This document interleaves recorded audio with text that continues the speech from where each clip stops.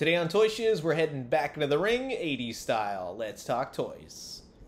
Welcome back, everyone. Toy Shiz here, and I am back yet again to give you guys another fresh look, courtesy of my friends over at Mattel.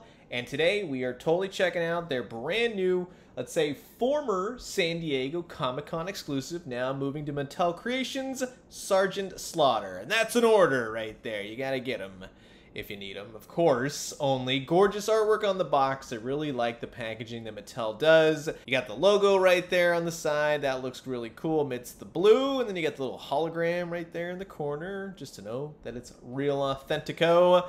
Ultimate collection right there, stars and stripes. And on the bottom of the box, listen up, maggots. Here's everything you need to know, including the barcode, which you don't need that anyways. But this is just the shipper box. Technically, you got the Cobra clutch right there, signature move. And then you open it up, you got Sergeant Slaughter right there on the box. And bingo bango, you got yourself one sweet designed packaging right there. Everyone's cheering him on. One says, I'm a maggot. A tin hut. And you got the figure right there in the box. And you can pull him out. And if I'm correct in assuming, I feel like there's some Mattel employees, perhaps, amidst the background right there. There's even a guy with a cat. But yes, Sergeant Slaughter, right? We're talking about that. Really nicely done, nice packaging overall, ultimate accessories included inside. A little box right there. Everything is removable, but you can put them all back. It's very collector friendly, so you get extra hands and heads. We'll look at those in just a second. And then you get an extra jacket right there as well. The back of the packaging, you get a really nice, we'll say, kind of sort of cross-sell right there. You see everything that's in the box, right? All accessories included. You get a nice bio for, of course, Mr. Sergeant Slaughter.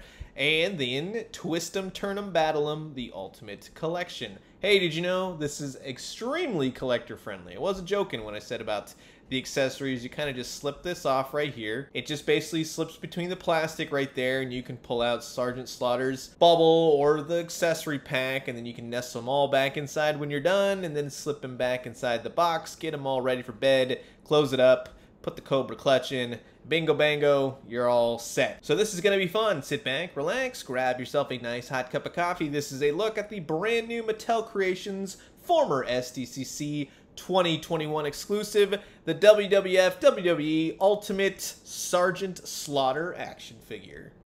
And here's old Sergeant Slaughter out of the packaging. You get one cool looking figure. Now, I'm not a huge wrestling collector at all, but I'm a huge 80s fan, and that's what I really appreciate about this figure, because he was everywhere when I was a kid, whether I liked it or not. The jacket is nice material. It's got some Velcro right there. You can slip it on him, leave it off him, either way, whatever you want to do.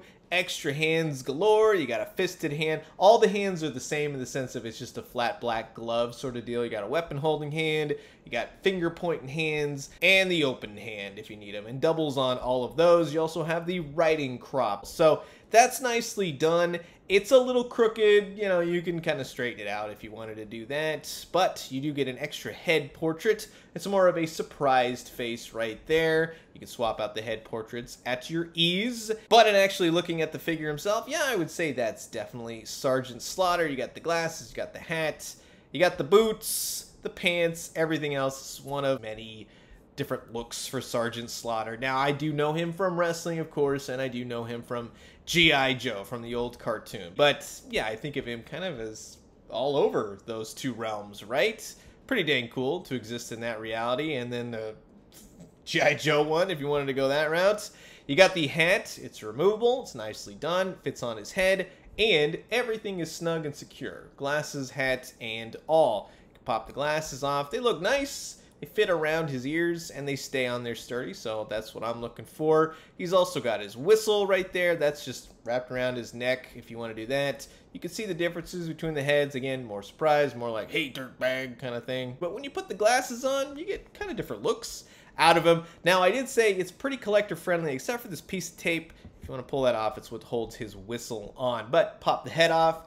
easy peasy, and you can put the alternate head portrait on just so we can see what that looks like. And it's okay. I mean, it works for me. I'm going to put the glasses on regardless. So this one kind of looks like now he's yelling in terms of not surprised anymore. You got the finger point in hand, and he's telling them to run drills and march their butts up, drill sergeant territory.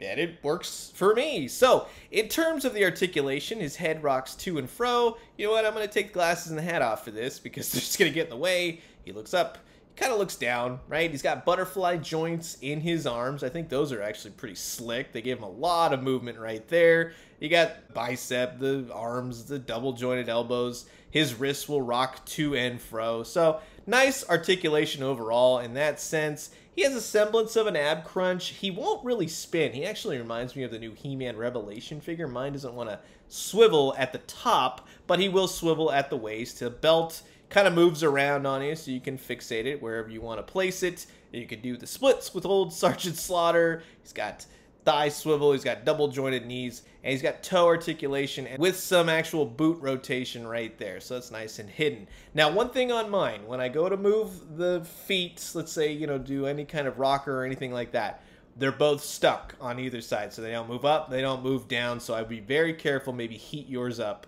when you get it. And I could say that's really only one of the nitpicks so far. Other than that, the articulation's pretty solid on him.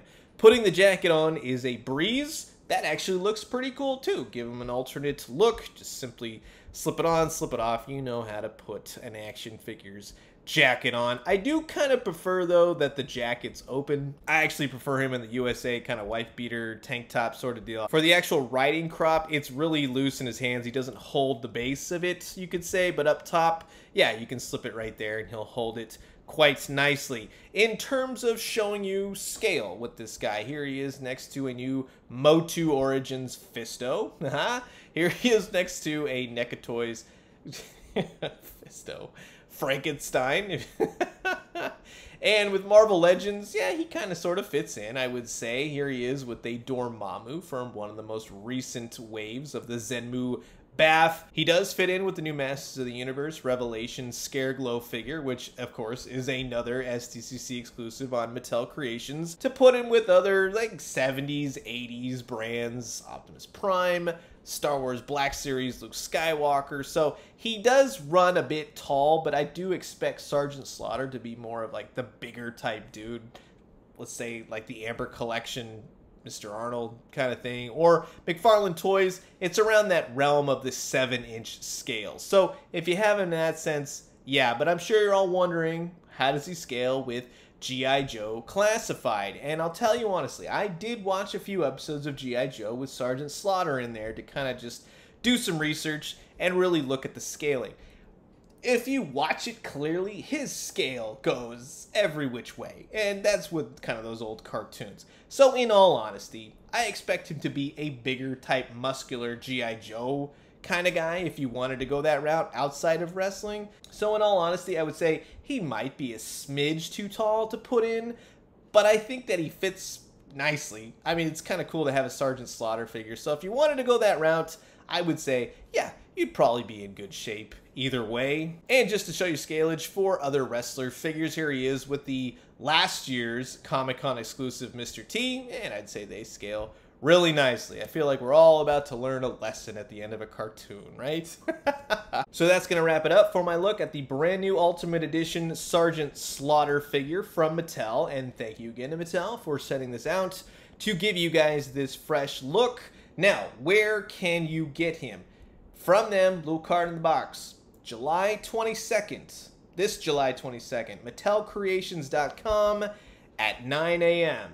Now I'm going to say in and around 9 a.m. because I've learned my lesson many a time, but in and around 9 a.m. Pacific, so that will be 12 p.m. Eastern Time, you should be able to grab one of these off the MattelCreations.com website. But I'm curious to know what you guys think about this figure. Is he for you? Will you be grabbing him for your wrestling collection, for your G.I. Joe collection, maybe for both? Comment below, let me know. Let's talk everything Sergeant Slaughter.